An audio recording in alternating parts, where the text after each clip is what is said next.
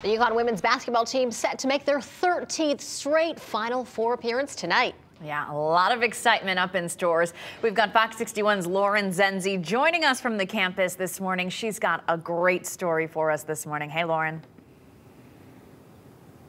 Hey, Ashley and Erica, you guys are going to be so jealous of me right now because we figured it's snowing out for the Huskies, because what animal loves the snow more than the official mascot of the UConn Huskies? We have Jonathan here with us himself. He is Jonathan the 14th. I am also joined by Jonathan's crew. We have Kara here. Kara, good morning. Good morning. How are you? Oh, I am so much better now. Tell us about Jonathan and what you guys do to work with him so he is so good with the public. Yeah, sure. So Huskies in general are pretty energetic dogs, but he gets exercised a lot, so whenever we go out in the public, he's ready to hang out with them, and he's nice and calm. Have you been finding that the masks and the hand sanitizer and everything has kind of toyed with him a little bit? Yeah, it's not his favorite. He likes giving people kisses on the face, and he hasn't been able to do that. And also the hand sanitizer, he doesn't really love the smell or the taste of it whenever he licks people's hands, but he's still doing great, and he's still happy to see people whenever he can.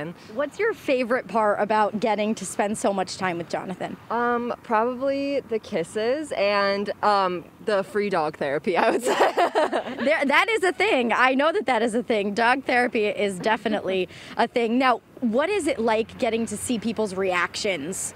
Oh, it's so fun. I love being able to walk him on campus, and people will be like, oh, is that Jonathan? And they'll get so excited to see him. It's such a fun time. I'm going to try this. Jonathan, come here. Come here.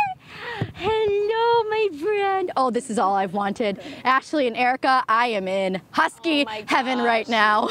How does one get the job of hanging out with Jonathan all day? That's what I want to know. How lucky. You make a lot of phone calls.